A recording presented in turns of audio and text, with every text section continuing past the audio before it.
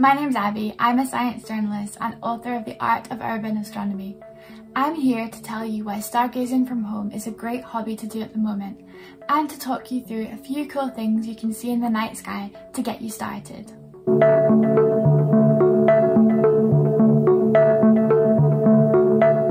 This year, people around the world have stayed at home to protect themselves and others from coronavirus. I live in the Northern Hemisphere and it's the middle of November now. The nights are starting to get really dark really early, and that can be really difficult for some people. It can be horrible when the sun sets before 5 PM and you've not even finished work. Then after work you feel like there's nothing to do. But the one good thing about the nights getting dark early is the opportunity for stargazing.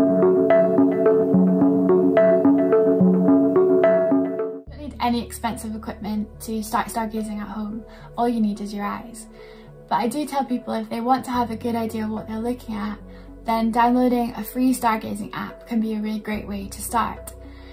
There's so many of them available and they're really easy to use. All you have to do is point your phone in the direction you're looking and it will tell you exactly what you're seeing, whether that's a star, a planet, or even a satellite.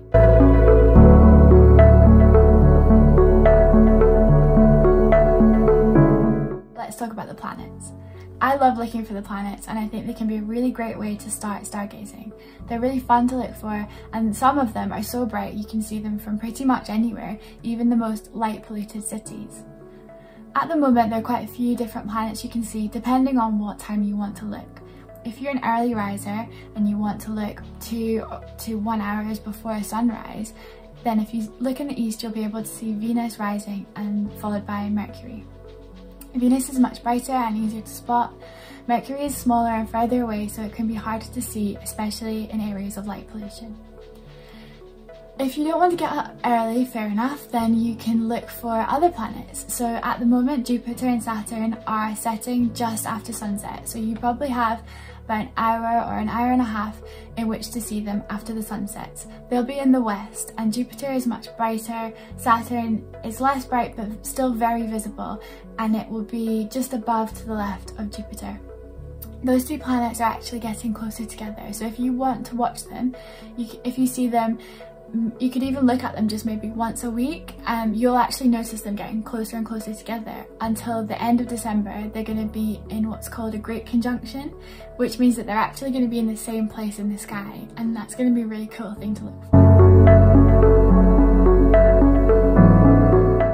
Once you find a few planets, you're probably going to want to look for some constellations. In the Northern Hemisphere, there are a few constellations that are really easy to find. The first of these is Orion. Orion is a winter constellation, and at the moment it's rising at around 9 o'clock, and then after that it's visible for the whole night. The way to spot Orion is by looking for the 3 stars in a row of Orion's belt. These are really easy to find and they are really distinctive. Once you find the belt, look up and to the left and you'll see a bright star that looks quite red. That's Betelgeuse. And below to the right there's also a blue bright star. That's actually the brightest star in the constellation, and that's called Rigel. From those two you'll be able to spot the whole pattern of the constellation of Orion the Hunter. Another constellation that's really easy to see in the Northern Hemisphere is Cassiopeia. Cassiopeia is quite a small constellation, but it makes up a really distinctive W or M shape in the sky. It's always near the North Star, so if you look in the direction north, you won't be far away. Once you find Cassiopeia, it can be really fun to use it to star hop to other constellations or other things in the sky. One thing I love doing for using Cassiopeia is looking for the Andromeda galaxy. So every other star you see in the night sky is part of our galaxy, the Milky Way, but you can actually see the Andromeda galaxy with the naked eye. It's the most distant thing you can see without using binoculars or a telescope, and it's 2.5 million light years away. In order to find the Andromeda galaxy, you do need quite a dark sky, so you need to be away from light pollution. You probably won't be able to see it in the middle of a city. But if you do find yourself somewhere dark and you want to have a look for it, it's really easy to see. All you need to do is look for the deep V in Cassiopeia. So if you are looking at it like a W, it'll be the one on the right, and if it's an M, it's the one on the left. Now that V acts like an arrow pointing you towards the Andromeda galaxy.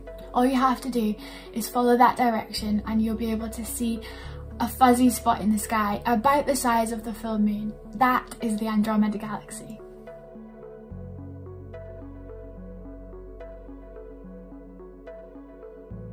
There are loads of other really cool things you can see in the night sky. If you're stargazing for about an hour, you'll probably see a couple of meteors, even if it's not a meteor shower. Also, you'll probably see quite a few satellites going across the sky. The way to tell the difference between the two is the meteor will be much brighter and will move much more quickly, and it will fizzle out really fast. A satellite will look like a solid white light moving gradually across the sky. Sometimes they take a minute, sometimes 2 minutes to cross the entire sky in front of you.